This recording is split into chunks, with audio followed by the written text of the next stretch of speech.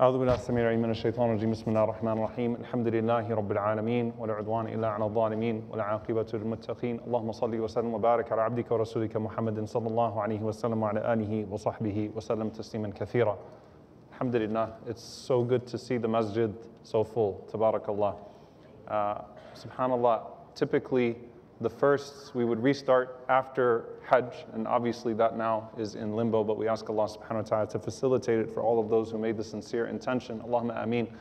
But one of my main reasons for wanting to start it after Ramadan was so that we could keep the masjid full. And so it's beautiful to see the masjid full. Alhamdulillah Rabbil Alameen. And I hope we can keep it that way. Bi'idhnillahi ta'ala. With that being said, tonight is going to be a little bit different, as I said before we started, in how we cover the Sahabi today. So we covered Sulaym radiallahu ta'ala anha, and we covered Anas ibn Malik radiallahu ta'ala anhu. Today we're going to get into the aunts and uncles of Anas ibn Malik radiallahu ta'ala anhu, and then stop at specifically the story of Haram bint Milhan radiallahu ta'ala anha. Why? Because when we started this season of the first, we talked about the qualities of the Ansar. And this quality of selflessness is a special quality that you find amongst them. And then you start to find that amongst the sub-tribes and amongst the families, you have these qualities that become dominant amongst that small group of people. And so when you look at the family of Anas radiallahu ta'ala anhu, you see this love for the Prophet sallallahu alaihi wasallam that is of course a trait of the Ansar, but it's a different type of love. It's extra. It's, Ya Rasulullah, we always want to be by your side. We always want to sacrifice for you. And what ends up happening with the aunts and uncles and the cousins of Anas radiallahu ta'ala anhu is that you have this environment of everyone that makes this promise that one day I'm going to serve Allah subhanahu wa ta'ala to the maximum capacity, and I want Allah to accept from me. So the common theme for all of them is, Ya Allah, accept. It's sincere intention, sidqun niyyah. Sincere intentions, and I hope you see that inshallah through this. We talked about Anas radiallahu ta'ala anhu, and I still can't wrap my mind around the man who got to see the Prophet ﷺ in his dreams every single night for over 80 years. That's sidqud niyyah. That's the truthful intention. And then to be buried with the relics of the Prophet ﷺ, and to be the answer to the dua of the Prophet ﷺ. And the dua of the Prophet ﷺ was response to sidqud niyyah, a sincere intention from Sulaym when she said, pray for my son, Anas. And the Prophet ﷺ prayed for Anas, and all of the du'as got accepted. The sincere intention for Sulaym with the child that would come from her and Abu Talha, her son Abdullah. And Anas radiallahu anhu saying that that son that was born after they suffered from the death of Umayr, that son produced huffaz of Quran that became a legacy for Sulaym radiallahu ta'ala anha and Abu Talha. The sidqun niyyah, the truthfulness of Abu Talha, when he heard the ayah, the verse, لَن تَنَالُوا الْبِرَّ حَتَّى تُنْفِقُوا مِمَّا تُحِبُّونَ. You will not achieve righteousness until you spend from what you love. And the immediate response to the Prophet ﷺ, Ya Rasulullah, here is Bayruha, here's the best garden in Medina.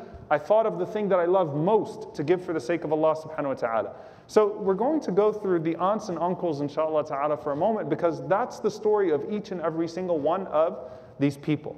And I want us to look at the paternal side first, and we're going to start actually with the aunt. So if you remember, we said that Anas radiallahu ta'ala anhu, and I don't think it's coming up just yet, hopefully they'll figure it out inshallah. If you remember with Anas radiallahu ta'ala anhu, you see it now, right? Anas's immediate father, Malik ibn Nadr, did not become Muslim, and in fact had an opportunity to accept Islam with his wife Sulaym and his son Anas, but instead died as a disbeliever and away from Al-Madinah, and we don't even know where exactly he's buried. But his siblings actually accepted Islam. So the paternal aunts and uncles of Anas radiallahu ta'ala anhu actually did accept Islam, and you have a story with practically each one of them. And you see Al-Rubayyi' bint al-Nadr radiyallahu ta'ala anha. And I'm going to start with her inshallah ta'ala, the paternal aunt of Anas radiyallahu ta'ala anhu. Al-Rubayyi' is actually a common name amongst the Sahabiyat. There's more than one Rubayyi'. And subhanAllah, every one of the Rubayyi's that you find somehow found themselves in the battlefield. So if you want your daughter to be a warrior, name her Rubayya. It's going to happen. It's got to happen, because if you look at Al-Isaba and Tabaqat from the Sahabiyat, the books that talk about these biographies, every single one of the companions named Rubayya ended up in the battlefield somehow, and she is no exception.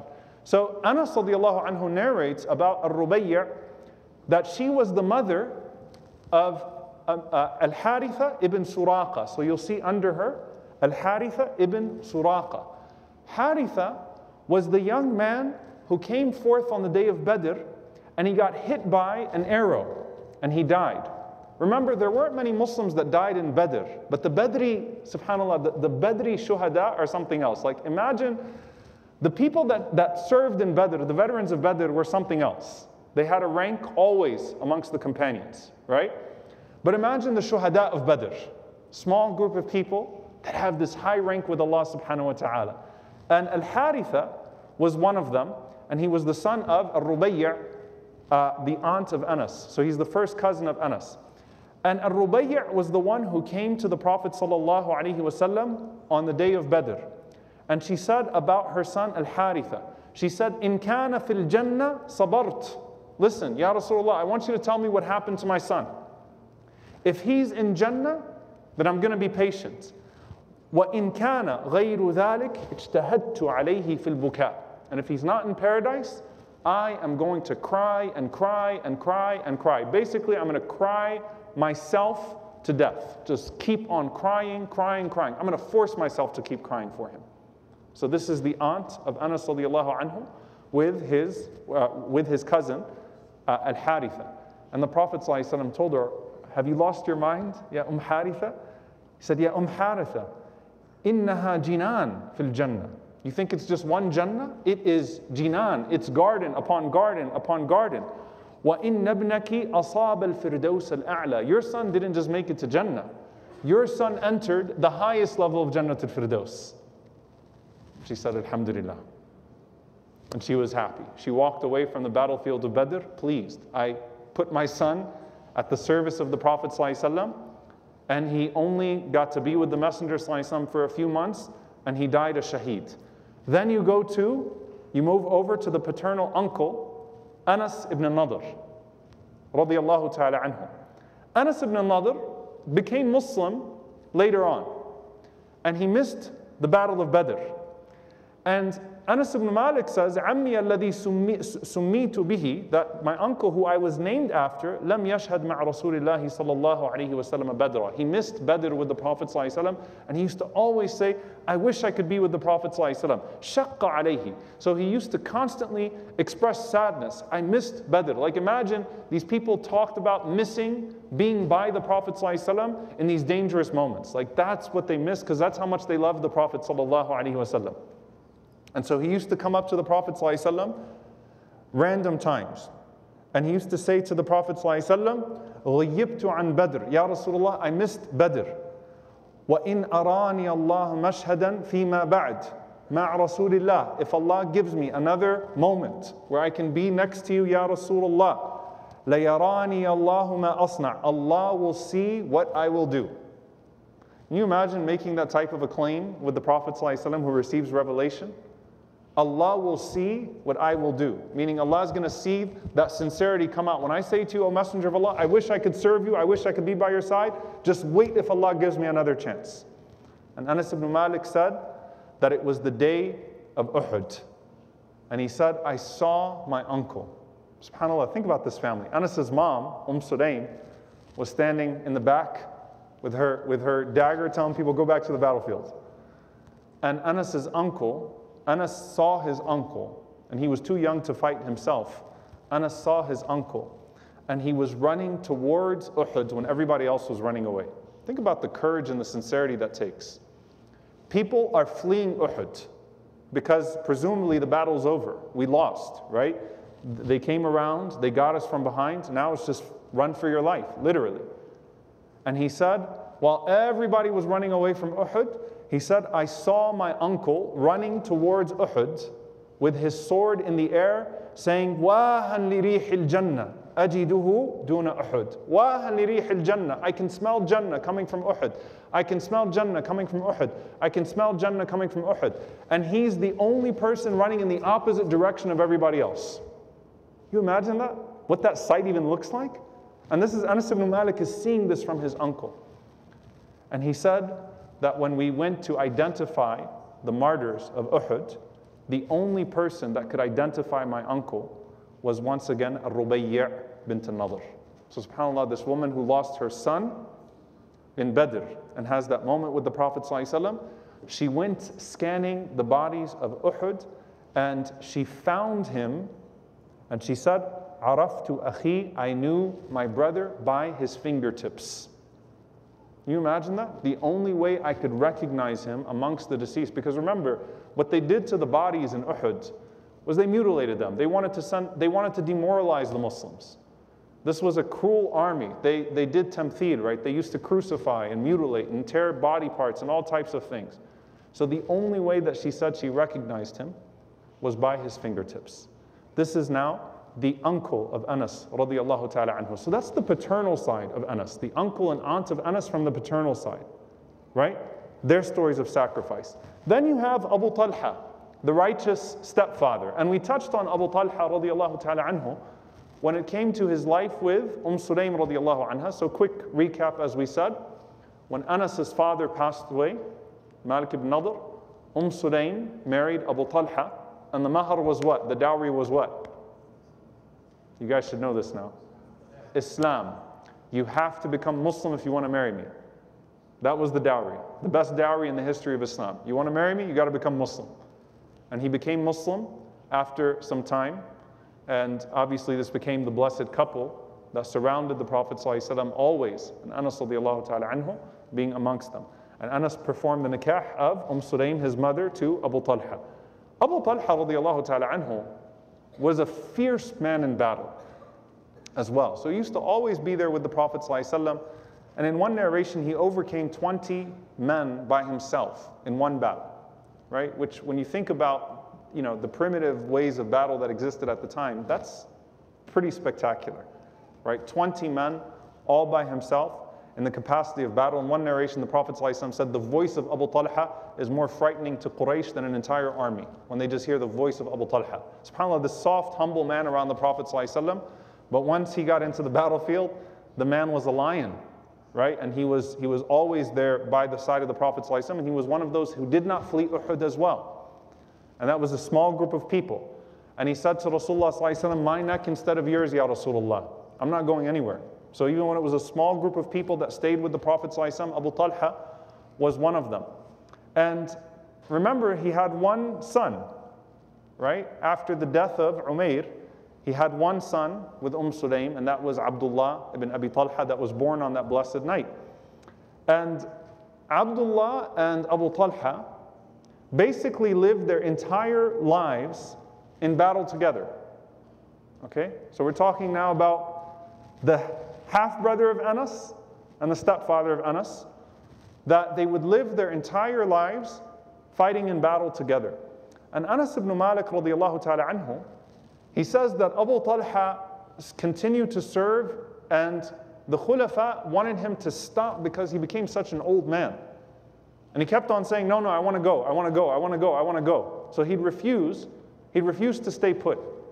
And he'd go out with his son Abdullah in these heroic battles against the Romans, against the Persians, and these pretty severe situations.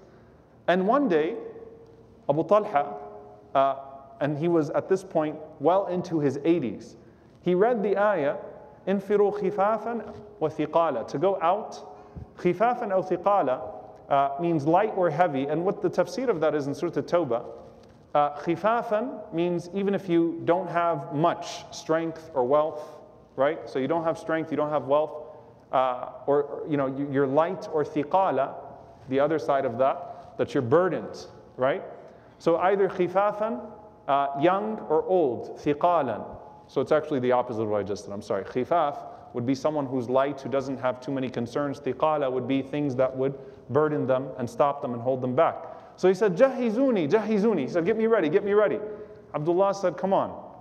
You know, like he said to his father, قَدْ غَزَوْتُ مَعْ رَسُولِ اللَّهِ صَلَى اللَّهُ عَلَيْهِ وَسَلَّمَ وَمَعْ أَبِي بَكْرٍ وَمَعْ عُمَرٍ رَضِيَ اللَّهُ عَنْهُمَا. You already fought alongside the Prophet ﷺ. You fought alongside Abu Bakr. You fought alongside Omar. Now you can take a break. نَحْنُ نَغْزُ عَنْكَ. We're going to fight on your behalf. Please stay home. He said, جَهِزُونِي جَهِزُونِي. Get me ready, get me ready. So they went out on a naval fleet, and he died on the ship. So he actually never even made it to the battle. He died of natural causes on the ship. فَلَمْ يَجِدُوا لَهُ جَزِيرًا. And they did not find a land to bury him in, except after 7 days. And they said, وَاللَّهِ لَمْ يَتَغَيَّرْ. His body did not change for 7 days. 7 days he laid out on the ship, and nothing happened to his body. No rotting of the corpse, nothing. SubhanAllah, these are the miracles that some of the Sahaba witnessed, until they found a piece of land and they buried him at sea, right? Meaning they buried him somewhere at, on land, but far away from Al-Madinah. So this is the story of Abu Talha radiyallahu ta'ala anhu. As for Abdullah, he died shaheed in Persia. Okay? So you're starting to see it come down. And then finally, we go on to the maternal side, and then we're going to get to Haram. You find Zayd ibn Milhan, who was martyred as well in the battle of Al-Jisr, also against the Persians, the famous battle of Al-Jisr. So let's get to specifically Haram bint Milhan radiyallahu ta'ala anha. Now, as we said about Sulaim, did Sulaim have a son named Sulaim? No, who was Sulaim? Without looking at the chart. Who was Sulaim? Her younger brother. So both Sulaim and Haram were named after their younger brothers. Haram is named after her younger brother Haram. Sulaim is named after her younger brother Sulaim, because they were like mothers to their siblings. They were like mothers to their siblings. So when you look at Haram radiyallahu ta'ala anha, she does not have a son named Haram, but her younger brother is that, and so she was given that kunya, she was given the title of the mother of Haram. Haram bint Milhan radiyallahu ta'ala anha, they all became Muslim. Now I know some of you might have been like, is his name really Haram? I went down like this rabbit hole of research, could not figure out why his name is Haram.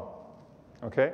Now obviously there is, haram when we think of forbidden, but there is of course the sanctity, right? When the Prophet ﷺ mentions that when he's talking to the Kaaba, and the Prophet ﷺ says that the blood of the believer, dima'akum, a'radakum, amwalakum, haramun alaykum, ka hurmati yawmikum hada fi baladikum hada. The Prophet ﷺ says that know that your money, your honor, your lives are forbidden, they're sacred, they're forbidden to one another. Just as the hurma, just as the sanctity of the Kaaba on this sacred day in the sacred month. So it could denote sanctity. The only clue that I could find as to why that name was chosen for Haram ibn Milhan was that there is a great-grandfather that is also named Haram ibn Zayd. So perhaps it's just passing down the name. It certainly was not a common name amongst the Arabs. The Arabs have a lot of Harb and they have a lot of Hind. All right, they got a lot of war and they've got a lot of India. All right, why? Why would they name Hind? Because anything that was exotic was Hind to them. All right, so Hind, you got boys named Hind, girls named Hind, lots of them. And then you've got a lot of Harbs, because it was a cool thing to name your son Harb. So if you remember, Ali radiallahu ta'ala anhu kept on trying to name his sons Harb, and the Prophet ﷺ kept on changing the name, which means war, right? And the Prophet ﷺ said, no, he's Hassan. And then he had Hussein, and Ali called him Harb, and the Prophet ﷺ said, no, he's Hussein. So he kept on changing the name, because back then, you wanted to name your son Harb, because he'd be a child of war, right? So I don't know why the name was Haram. However, when you look at the siblings there, one thing to note about Anas radiallahu anhu's maternal side is that all of them became Muslim. So the entire maternal side of Anas radiallahu ta'ala anhu became Muslim. And as we said, and now we're going to focus on Haram radiallahu ta'ala anha, she is the khala of the Prophet sallallahu alaihi wasallam, the maternal aunt of the Prophet sallallahu alaihi wasallam. Therefore, the Prophet sallallahu alaihi wasallam is a mahram to her through fostering, or through nursing, through nursing. So Sulaim and Haram are both considered maternal aunts to the Prophet sallallahu alaihi wasallam in this regard. Haram, being older than her sister Sulaim, is especially going to be treated like an aunt to the Prophet sallallahu alaihi wasallam in this regard. Now, subhanAllah, when you study this woman, Haram bint Milhan, and how she starts to interact with the Prophet sallallahu alaihi wasallam, and what happens to her, it's once again a story of loss. It's a story of great loss and then the great gain of the Prophet ﷺ as a result of that. So she's married initially to a man by the name of Amr ibn Qais ibn Zayd, and they have 2 sons. By the way, I'm going to stop with this chart now. I just want you to at least get Haram's part now. 2 sons, Qais ibn Amr and Abdullah ibn Amr ibn Qais. So Haram bint Milhan is married to Amr ibn Qais ibn Zayd, and they have 2 sons, Qais ibn Amr and Abdullah ibn Amr ibn Qais. So when she first becomes Muslim, her husband and her son join as well pretty early on. So unlike Sulaim, her husband actually became Muslim pretty quickly. Okay? So she embraces Islam with her husband, with her son, and then she has another son that's born soon after in Islam, and they name him Abdullah. So Abdullah is a baby. Qais is a teenager and becomes a Muslim. And Amr, her husband, becomes Muslim as well. So subhanAllah, as soon as they became Muslim, both of them became from the Ansar that fought in Badr, the husband and the son. So Amr ibn Qais radiallahu anhu and Qais ibn Amr both fight in the Battle of Badr and become veterans of Badr. But she is tested with something very unique. Very few people were tested with this. Both her husband and her son died in Uhud. SubhanAllah, you just see this family, right? We already talked about the others that died in Uhud on one side. Now look at how heavy the tragedy is going to be on her side. So you have this woman that comes forth on that day. And the scene on Uhud was that the women in particular were running towards the battlefield to identify their dead. After the battle had finished, they wanted to get to the battlefield and see who passed away. Many of them lost a father, many lost a husband, but very few lost a husband and a son. Okay? Very few father and son combinations that passed away in these battles. It's hard to find. And she's coming towards Uhud, and she's walking patiently. And she asks the men who are walking away, and everyone's crying, obviously. I mean, they're devastated. Over 70 people are laying there dead. And she said to them, ماذا فعل زوجي? ماذا فعل زوجي? What happened to my husband? What happened to my husband? What happened to my husband? So she's asking the men on their way out, what happened to my husband? What happened to my husband? What happened to my husband? And then someone stops, one of the men stops, and says, is your husband Amr ibn Qais? She says, yes. And the man responds and says, Mata shahidan. He died as a shaheed. So she puts her head down and she says, Inna lillahi wa inna ilayhi raji'un. She takes a moment to grieve, and she keeps walking to ask now about her son. So first she asked about her husband, and now she's going to ask about her son. Now, the fact that she just responded with Inna lillahi wa inna ilayhi raji'un is actually pretty extraordinary, because up until that point, the practice of niyaha, which was to wail, to strike the cheeks and to scream when someone dies, was not prohibited. It was actually prohibited after Uhud. So what was common to the Arabs is that when you knew that someone passed away, I think Sheikh Yasser spoke about this in one of his khatiras recently, right? The na'ihat, they'd start to scream, shout, strike themselves, literally strike the cheeks and shout out, right? Shout out all sorts of poetry, and it basically became a contest of mourning, right? I mean, people would shout about their relatives and how much they missed their relatives. So the fact that she responded at this juncture in Islam with Inna lillahi wa inna ilayhi raji'un was actually extraordinary in and of itself. She got the news that her husband died. She then starts to stop the men. She says, ماذا فعل ابني? ماذا فعل ابني? What happened to my son? What happened to my son? Someone stopped and said, is your son Qais ibn Amr? She said, yes. And the man said that he was killed as well. And she said, Inna lillahi wa inna ilayhi raji'un. She sat down, she was saddened, she grieved, but she was patient. And actually, subhanAllah, her patience was marked, was noticed by many of the sahabiyat at the time, the companions at the time, that this woman carried herself, despite just hearing, subhanAllah, that her husband and her son both died and now she's left with a baby boy. Despite just hearing that fresh, the way she remained composed was extraordinary, something that was noted. And subhanAllah, this is just the beginning of it. So this is her husband and her oldest son. And by the way, when we mention these people's stories, look, they were human, they grieved. And I want you to understand the society and the family, the context. And then on the other side, the paternal side of Anas, you also had grief, right? So we're now on the maternal side. Then we look at her brother, Haram ibn Milhan, her brother, as we said, her younger brother. Haram ibn Milhan, radiallahu anhu, Anas says about him that he was one of the earliest Muslims in our family, even before my aunts and uncles. So he became Muslim even before Haram. He was one of the earliest Muslims, and he was from the Qurra. He was from those who memorized whatever was revealed of the Quran to that point. He was from the reciters of the Quran. Anas describes his uncle, Haram ibn Milhan, who was like a son to Haram. Okay? Anas says he used to be from those who would study the Quran during the day and who would recite with it at night.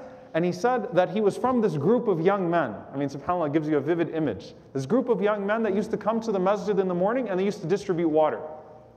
And they used to bring food for the poor people in the masjid. So this was like this group of really religious youth that were around the Prophet ﷺ, and the Prophet ﷺ used to love this group of people. So that was my uncle, Haram ibn Milhan, and he said that the Prophet ﷺ loved him. And he fought in Badr, and he fought in Uhud. Now this is where you get some seerah here, okay? Uhud was devastating to Medina. Every home in Medina lost someone in the Battle of Uhud, right? 4 months after Uhud, people come to the Prophet ﷺ from a Najd, and they tell the Prophet ﷺ, can you send us some of your reciters of Quran to teach us Quran? We'll become Muslim. We need some Qurra. We need some reciters of the Quran, some of the Hufath to come and to teach us the Quran. The Prophet ﷺ was skeptical, but they gave him assurances. And they said, look, we just want to learn the religion. We want to become Muslim. Can you send some people here to teach us the Quran? And the Prophet ﷺ is also coming off of, a tragic defeat here, right? Where lots of people have passed away. And the Prophet ﷺ sends them 70 of the best of the companions. 70 Qurra, 70 reciters of the Quran to teach this group of people in hopes that they'll become Muslim and that they'll become righteous. And this is the incident that is known as Bi'r Ma'una. Bi'r Ma'una. Bi'r Ma'una is only 4 months after Uhud. Bi'r Ma'una, basically, once they got there, all 70 of these men were ambushed and killed. So subhanAllah, the same number of people that died in Uhud died in this one incident. And they were the best of the companions, right? Some of the reciters of the Quran. And when Haram was there, Haram ibn Milhan was one of them. When Haram was killed, Haram was stabbed. And as Haram radiallahu ta'ala anhu was stabbed, he said, Fuztu wa Rabbil Kaaba. I have succeeded by the Lord of the Kaaba. Fuztu wa Rabbil Kaaba. I have succeeded by the Lord of the Kaaba. And even the man who killed him was like, what just happened? When he was killed, he looked up and he smiled and he said, Fuztu wa Rabbil Kaaba. I have succeeded by the Lord of the Kaaba. He said, what happened here? And what had happened is that a martyr sees their place in paradise from the very first strike. Just like Asiyah radiallahu anha, the wife of Fir'aun, Asiyah, the wife of the Pharaoh. Allah tells us when she was being killed, ضحكت, she laughed, right? She looked up, رَبِّ ابْنِ لِي عِنْدَكَ بَيْتًا فِي الْجَنَّةِ, oh my Lord, grant me a home with you in paradise. And before anything happened to her, with the first touch of it, she saw her place in Jannah.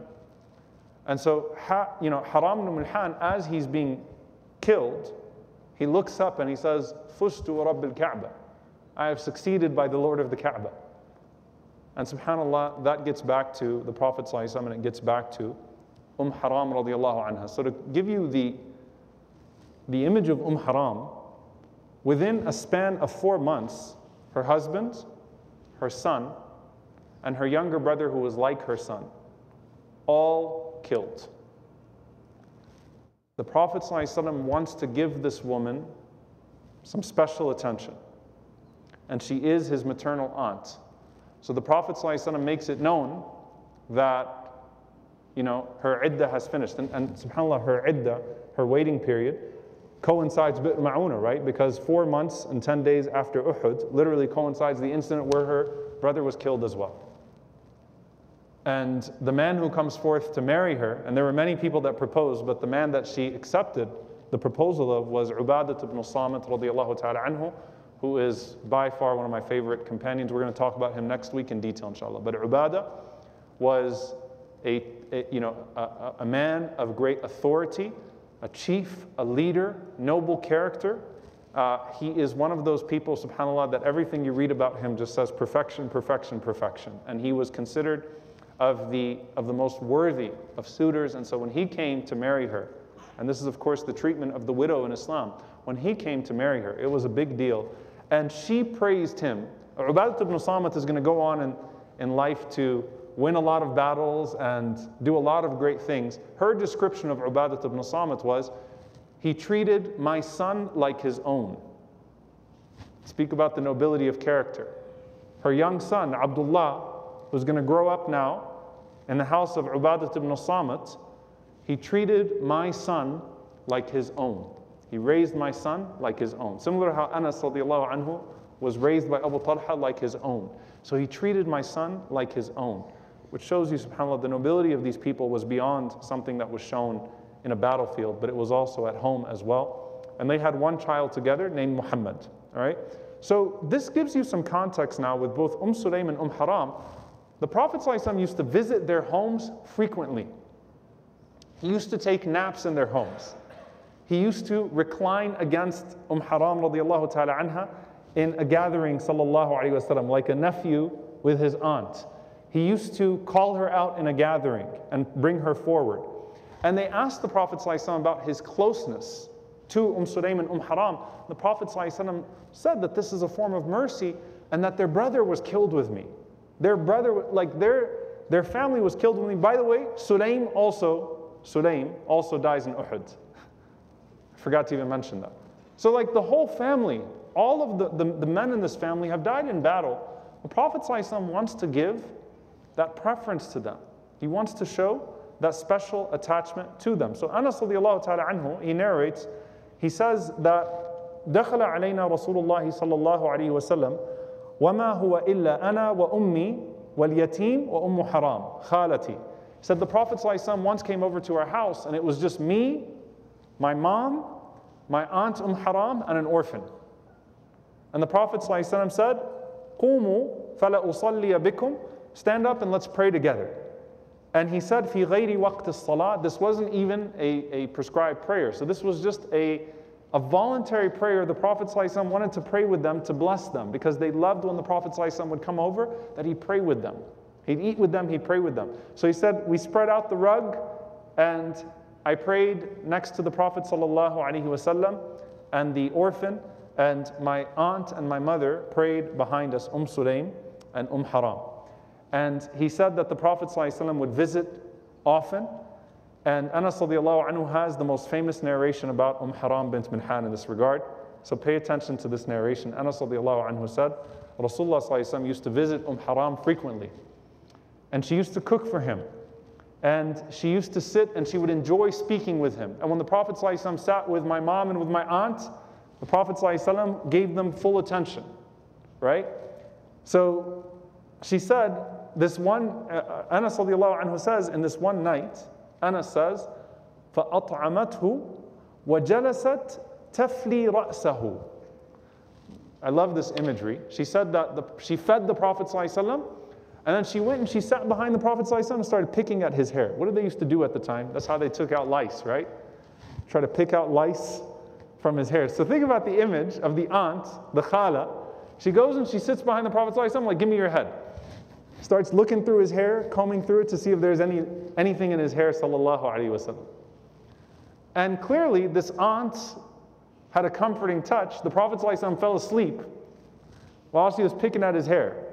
So the Prophet ﷺ takes a nap, and then he says, رضي الله تعالى عنه, فنام رسول الله صلى الله عليه وسلم ثم استيقظ وهو يضحك. The Prophet ﷺ woke up and he had this huge smile on his face. And the laughter of the Prophet ﷺ was a dignified laugh. He didn't used to laugh out loud, literally, right? His laughter was this huge smile where you could see the back of his teeth, like he just saw something beautiful. And she was picking at his hair. The Prophet ﷺ wakes up from this nap, and the Prophet ﷺ is smiling. And she said, مَا يُضْحِكُكَ يَا رَسُولَ اللَّهِ Ya Rasulullah, what's making you laugh? The Prophet ﷺ said, نَاسٌ مِّنْ أُمَّتِي عُرِضُوا عَلَيَّ غُزَاةً فِي سَبِيلِ اللَّهِ يَرْكَبُونَ ثَبَجَ هَذَا الْبَحْرِ مُلُوكٌ عَلَى الْأَسِرَّةِ. The Prophet ﷺ said that there was a group of my ummah that was shown to me just now. I just saw some of my followers. And the Prophet ﷺ said that they were going out in the path of Allah, and they were on ships on sea. And the Prophet ﷺ said it was like people with crowns on their heads. They were like kings with crowns on their heads. Now, why is that interesting? These are desert folk. They don't know the seas. They don't ride ships. They've never been on the water. They live in deserts and tents. They don't understand the water. So the Prophet ﷺ is seeing people on ship, going on sea, right? A naval army for the very first time. And the Prophet ﷺ recognizes these people. And the Prophet ﷺ was so pleased. He said they were like kings with crowns on their heads. And the Prophet ﷺ mentioned them to be a people of Jannah. This group of people is a group of people in Jannah, in paradise. So right away, she said, Ya Rasulullah, ud'u Allah an yaj'alani minhum. She didn't think about, wait a minute, I'm going to be an old woman by the time that happens. This is something I can't do. She said, O Messenger of Allah, please pray that I'm amongst them. Can you make dua that I'm amongst that group of people? He didn't say to her, sorry, you're a woman, not happening. Remember, Sulaim went to the pledge to take the bay'ah with the Prophet ﷺ, the pledge with the Prophet ﷺ. He said, I'm not staying home, I'm taking the pledge with the Prophet ﷺ. She said, Ya Rasulullah, I want to be with them. The Prophet ﷺ, da'a laha, he prayed for her and he said, Anti minhum, you are amongst them. And then the Prophet ﷺ went to sleep and he saw another dream. And the Prophet ﷺ described another group of people. She said, Ya Rasulullah, ud'u Allah an akuna minhum, can I be amongst them? The Prophet ﷺ said, you're from the first group. Like, this one's a different group of people. You're from that group of people. This group of people that travel by sea, spreading the religion, and they're like kings with crowns on their heads. So you can imagine that her whole life, she's kind of got in her mind that somehow I'm going to end up on the water. Somehow I'm going to end up on a boat. Somehow I'm going to be at sea. Because the Prophet ﷺ promised me that I would be from that group of people. So what ends up happening? Her husband, Ubadah ibn Samit radiallahu ta'ala anhu, becomes one of the great generals, as he always was. If you remember the famous story of Ubadah radiallahu anhu was an exceedingly black man, beautiful black man. And some of the Persians and the Romans with their racism, right, they saw him, they're like, that's your leader? But under both Abu Bakr and Omar, he was placed in charge of place after place after place. For a long time, in fact, in Palestine, they went and resided in Palestine. And Ubadah radiallahu ta'ala anhu was in charge of them when Amr ibn As moved on to Misr, to Egypt. Ubadah assumed that place. So she's with her husband, and they're moving to these places, place after place after place. And then what ends up happening is that, you know, when the Romans attacked, and of course, when the Muslims defeated the Roman Empire, the Byzantines, they got all these ships, and they didn't know what to do with them, because they don't know how to ride ships, right? And Muawiyah says to Umar ibn Khattab at the time, he says to Umar, can we put together a naval army from this ummah? And Umar radiallahu anhu says, too risky, I'm not doing it.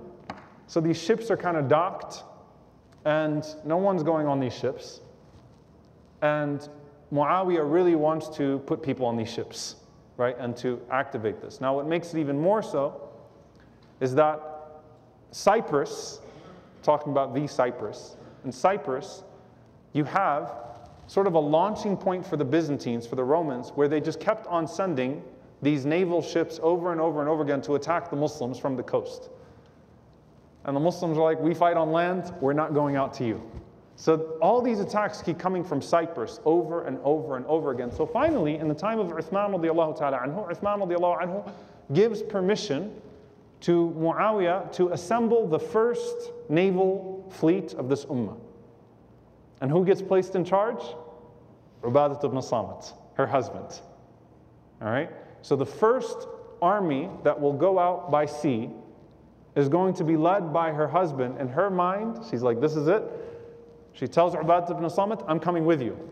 Like, subhanAllah, think about how dangerous this is. It's already battle, but I'm coming with you. I'm going to go out with you to Cyprus. And she's about 75 years old at the time. All right, I'm going to go out with you to Cyprus. Ubadah radiallahu anhu does not fight back, says, okay, fine. You come out with me. So she goes out by sea, and they make their way to Cyprus. SubhanAllah, something very interesting. I was looking through the riwayat, the narrations from Haram, and the only prominent narration from her that she gets to narrate is a narration from Abu Dawood, where she narrates that a person that becomes sick on the sea, okay, الَّذِي يُصِيبُهُ الْقَيْءُ, that whoever becomes sick at sea, لَهُ أَجْرُ شَهِيدٍ, then they have the reward of a shaheed, the reward of a martyr. وَالْغَرِيقُ لَهُ أَجْرُ شَهِيدَيْنِ, and the one who drowns at sea has the reward of 2 martyrs. Meaning these people that go out for the sake of Allah subhanahu wa ta'ala by sea, that if a person drowns on the way, we know drowning is a form of shahada, it's a form of receiving that reward. If a person drowns, then they have the reward of 2 shaheeds, 2 martyrs. And if a person becomes sick and they're not able to continue, they still have the reward of a shaheed. So this is her single narration in Sunan Abi Dawood, which she narrates. Just happens to be about people that are going by sea. So she has this in her mind. So anyway, she boards the ship. And obviously these ships back then, you take the horses, you take the mules, you take the animals with you, and people ride their horses, their camels, their mules on these ships, and then they come off of them, right? So subhanAllah, Haram radiallahu ta'ala anha gets there, and she gets on top of her horse, and when they get to Cyprus, as soon as they open the doors of the ship, she comes off of the ship on her horse, and she falls off and she dies. Right away, they said as soon as the horse hit land, Haram radiallahu ta'ala anha fell off and passed away, under the command of her husband Ubadah ibn Samit radiallahu ta'ala anhu. I mean, think about that prophecy, sitting in her home in Medina, right, amongst Bedouin Arabs, desert Arabs, and the Prophet ﷺ has a dream while she's picking his hair and says, one day you're going to die at sea with this first group of my ummah that goes out by sea. And she literally goes out. I mean, think about sidq al-niyyah, the truthfulness of that intention. At the age of 75 years old, riding a horse just falls off like, okay, this is it. Like, this horse carried me to the place of my death now, the ship and the horse. And she is the only companion that is buried there, and subhanAllah was nicknamed as a result of that Shahidatul Bahr, the martyr of the sea. That is her nickname, in fact, in the books of Siyar, Shahidatul Bahr, the martyr of the sea. And the scholars say the Prophet ﷺ guaranteed Sulaim Jannah, and he guaranteed Haram Jannah and Shahada. Remember Sulaim, the Prophet ﷺ said, I woke up in Jannah, and I heard the footsteps of Bilal, and then I looked and it was Sulaim. And here the Prophet ﷺ guaranteed Haram, the other sister, Jannah and Shahada. And I actually want you to see if we could pull up the picture there. This is the masjid that is actually built at the spot that she died in Cyprus. Cyprus is not a Muslim country, by the way. But subhanAllah, from that day, her grave was marked, and they built this masjid right at the place of that grave. And you can go next. This is the actual grave of Haram bint Milhan radiallahu ta'ala anha. So subhanAllah, the sincerity, the truthfulness, that sidqun niyyah that we talk about, that, oh Messenger of Allah, I want this. Oh Allah, I want this. And there's the similar theme here that you keep seeing with every single member of this family, right? مِنَ الْمُؤْمِنِينَ رِجَالٌ صَدَقُوا مَا عَاهَدُوا اللَّهَ عَلَيْهِ. This was revealed about Anas ibn Nadr and people like him, that from the believers are those who were truthful to the covenant that they made with Allah subhanahu wa ta'ala. مِنْهُمْ مَنْ قَضَى نَحْبَهُ. Some of them, they have, something happens right away. They say something and it happens right away. Some of them, مَنْ يَنْتَظِرُ. Time passes. وَمَا بَدَّلُوا تَبْدِيلًا. But they maintain their commitment, they maintain their resolve. And Allah gifts these people with incredible things as a result of it. So whether it's Anas ibn Nadr, radiallahu ta'ala anhu, with Uhud, or Sulaim, with the bay'ah, with the pledge and dedicating her son to the Prophet ﷺ, and then desire to sacrifice, or Haram and her dream, each and every single one of these people has this story. And with Haram bint Milhan radiallahu ta'ala anha, you have a woman, subhanAllah, who is literally in a league of her own, literally has this unique thing. And so the lesson to us, obviously, from all of this is that truthfulness of your intention. When you ask Allah for something, don't even worry about the how. When you ask Allah for something, just make sure you're sincere about it. Make sure the intention is sincere. Don't worry about the how. How is this possible? How is it going to happen? Remember Umar ibn Khattab radiallahu anhu when he said, I ask you for shahada in Medina, I ask you to die a martyr in Medina, and they were like, how's that possible? People die as martyrs fighting the Romans and the Persians. And he died as a martyr in the masjid of the Prophet ﷺ because he was sincere in what he asked Allah subhanahu wa ta'ala. And this is relevant as well to everyone who wanted to go to Hajj. Make your niyyah, sidqun niyyah, have a truthful intention. Ask Allah subhanahu wa ta'ala for it. Allah will write down the reward for you. Whatever you ask Allah, make sure you're sincere. And ask Allah subhanahu wa ta'ala for the ability to serve Him, the ability to be accepted in that. May Allah subhanahu wa ta'ala be pleased with Haram radiallahu ta'ala anha and be pleased with this blessed family. Inshallah ta'ala, next week we'll talk about her husband, Ubadah ibn Samit radiallahu ta'ala anhu, in detail, and we'll focus on Ubadah radiallahu ta'ala anhu. We ask Allah to be pleased with them all and to join us with them. Allahumma ameen. Inshallah ta'ala, go ahead and I'll take questions now. Sorry, y'all, that was a lot of history. I hope I didn't lose you. I know typically we take one person and stick with them, but I hope, inshallah ta'ala, you found it beneficial to get sort of the overview of the family, inshallah. Any questions? No questions at all? Yeah.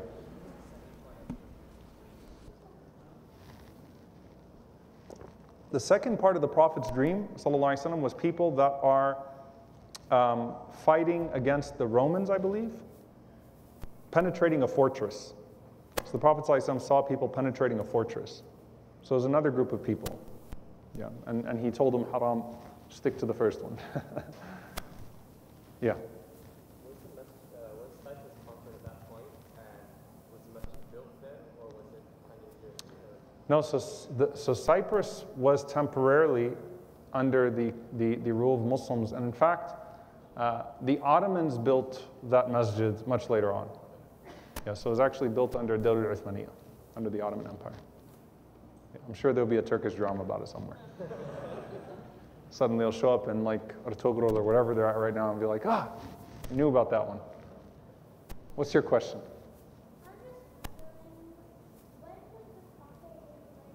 Prime age where like he was younger, like 20 something.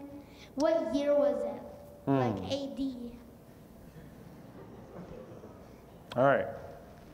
The young man asks, when was the Prophet ﷺ 20 something? What year was it? So the Prophet ﷺ was born in the year 570. So if my math serves me correct, it would have been in the 590s. You're welcome. Jazakallah khair. Yes, sister, back.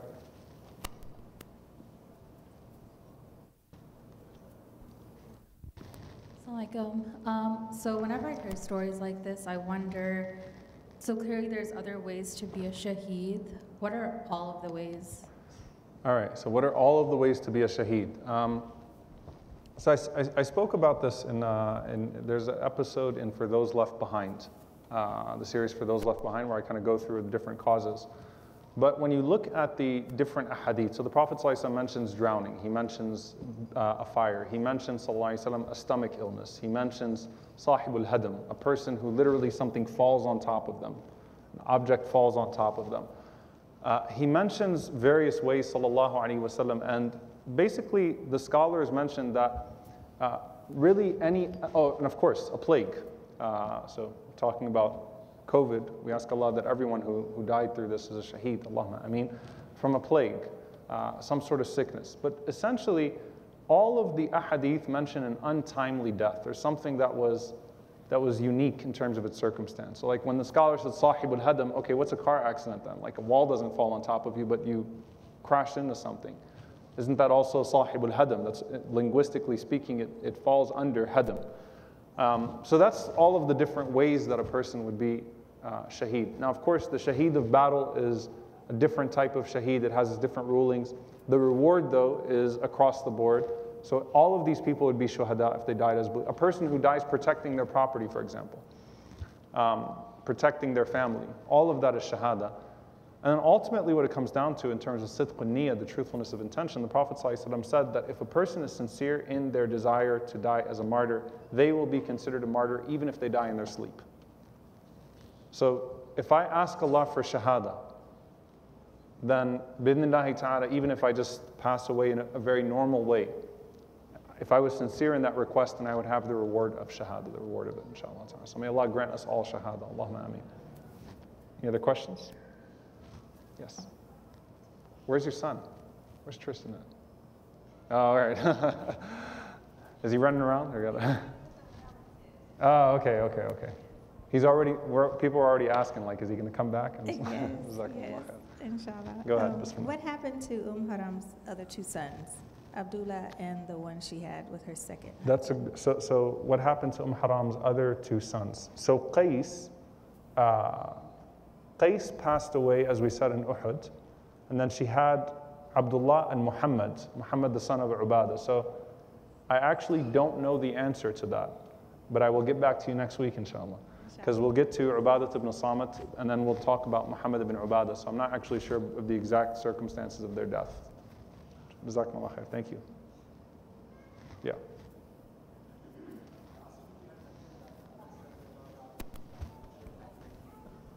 He wants to be buried with the stick of Prophet sallallahu alaihi wasallam. But my understanding, at least, is, I don't know if I'm wrong, is that when you take nothing when you die. Obviously, that's about wealth, but I just wanted to understand about that. Very good. So the question is about Anas radiallahu anhu saying he wanted to be buried with the relics of the Prophet sallallahu alaihi wasallam. So, you know, if I want to be buried with anything else, does it count? Does it work? The relics of the Prophet ﷺ are different. Now, by the way, the relics of the Prophet ﷺ, or the claimed relics of the Prophet ﷺ that exist today, are almost entirely fabricated. All right? I don't want to be that guy, but if there's a museum in Turkey that says this is the shirt of Yusuf alayhi salam, and this is the, what else they got over there? They got the staff of Musa alayhi salam. I'm trying to get that thing. If I break through that window and get the staff of Musa alayhi salam, I could do some serious damage, you know. But all this stuff that's sort of laying around, you got to understand that those claims are usually not authentic. There's a lot of claims that this was the burda of the Prophet ﷺ, this was the hair of the Prophet ﷺ, this was. Now, some of that may still exist in certain places. But the relics of the Prophet ﷺ were different. And Anas radiallahu anhu, when he asked to be buried with the actual relics of the Prophet ﷺ, Anas radiallahu ta'ala anhu was not doing so out of a way of escaping his own accountability or his own righteousness. It was a closeness that he had to the Messenger sallallahu alaihi wasallam, and there was certainly barakah, certainly blessing in the actual relics of the Prophet sallallahu alaihi wasallam. There's no doubt about that, and that's why we find even Khalid bin Walid radiallahu ta'ala anhu famously kept the hair of the Prophet sallallahu alaihi wasallam in his helmet, a piece of the hair, companions held on to what they had of the Prophet ﷺ in that regard. They didn't worship it. They didn't have any idolatrous, attachment to it. But it was a closeness to the Messenger ﷺ that was maintained. Suleiman radiallahu ta'ala anha kept, of course, the hair of the Prophet ﷺ as well. And that's something that was done. Allahu a'lam. Jazakumullah khair. Yeah.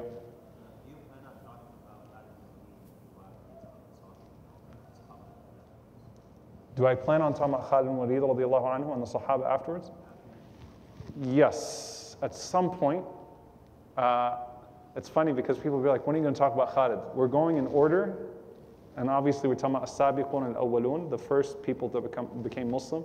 It's going to take a bit to get there, but we will get there inshallah ta'ala because they became Muslim later on. But we will get there inshallah ta'ala. I promise, don't worry. Maybe we can do like a side session before then, inshallah ta'ala. All right, anybody else? Any questions? We got some time. Yeah. I like kids' questions, yeah. Ask me a math question. Assalamu alaikum. So, the man who led the ship, what was his name again? His name was Ubadah. Yeah. About that Ubadah, guy. how old was he when he went onto that ship? Like when he? It's a good question. He would have been in his 70s as well. Are you coming next week, inshallah? Huh? Are you coming next week? No, I'm visiting from Pennsylvania. Oh, okay. Well, in Pennsylvania, watch the lecture on Ubadah next week, all right? Okay. Jazakallah Inshallah. khair. Welcome to Dallas. All right, any other questions? Yeah.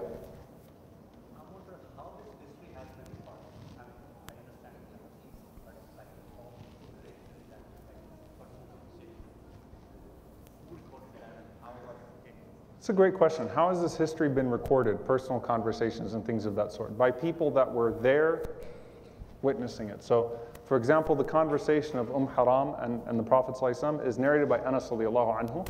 He was watching it happen. So he's narrating what he saw. So these conversations are narrated by people that were there. So the first-hand reports, and of course there's a process of authenticating. Generally speaking, when it comes to biographical things of this sort, we are not as strict in terms of accepting reports as we would be with things that have theological or fiqhi implications in terms of jurisprudence. So it gives us a picture, it gives us a story, and if there's anything that requires that added clarification, then we give it, if there's any consequence or implication of that sort, inshallah. All right, I'll take maybe one more from the sisters, one more from the brothers. Anyone from the sisters? All right, you had a question? Yeah, last question. This might be a tangent from this topic, but it relates to one of the previous topics. Okay. One of the brother asked in regards to people being buried with items of the Prophet ﷺ.